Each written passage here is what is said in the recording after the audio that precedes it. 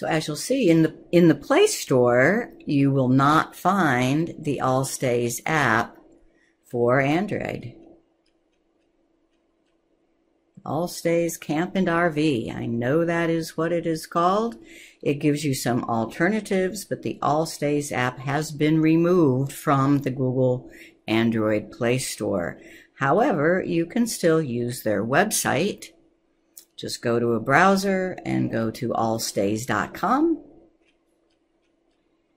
And you can access lots of information just right on their website for free. However, if you want it to respond a lot like the app and even better, you want Allstays Pro, and it costs about $30 a year. I already have that, so I just have to make sure that I am signed in to my Pro version.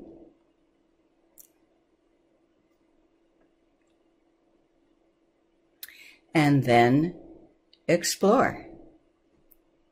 Here is what the opening menu looks like. Once you tap on Camp RV Pro Everything.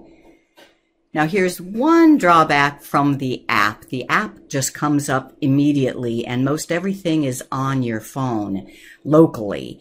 In here, some of it downloads to your phone and that's what takes a minute, and a lot of it is still just on the web. This screen is where you can filter to just what you want to see, or if you just leave them all blank or at everything, then hide this tool. And now we can go to Florida, for example, and we will be seeing all the camping locations.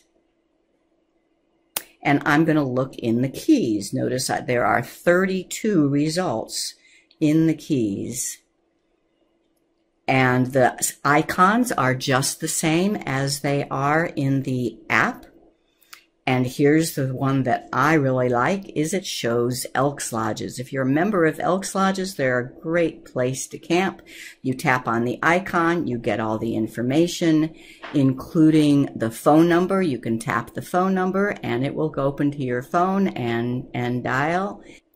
You can also navigate there by tapping on Navigate with A-Maps, Apple Maps, Google Maps, Waze, or Cigic. I like Google Maps. And now I'm navigating there.